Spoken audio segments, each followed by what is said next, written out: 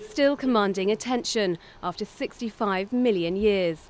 Dinosaurs like this 9-metre-long Albertosaurus or this giant herbivore used to dominate the planet.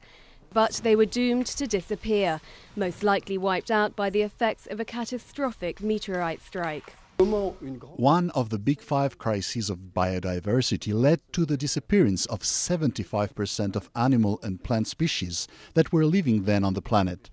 But the crisis allowed one group, mammals, to really explode. Mammals would never have experienced such rapid development without the mass extinction that occurred.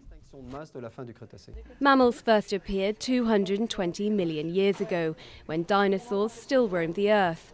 The earliest ones were small, about the size of rodents, which can make studying them a painstaking task. Most mammal remains we discover are small teeth, or sometimes the edge of a jaw. And sometimes we have to wash and filter a ton of sediment just to get one tooth. That's how extremely rare they are. Few discoveries are as special as this one. At 64 million years old, it's the oldest mammal skeleton yet discovered.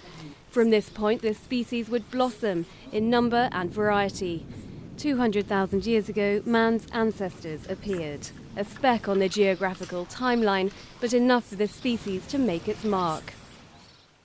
The current biodiversity crisis is taking place much faster because of humans.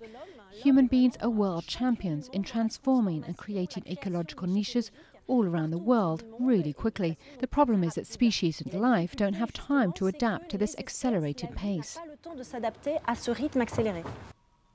It's a man's world now, but the history of dinosaurs suggests its dominance may not last forever. The exhibition explores which species could be waiting in its shadows. One theory is birds, who some scientists believe are the only surviving creatures from the dinosaur family.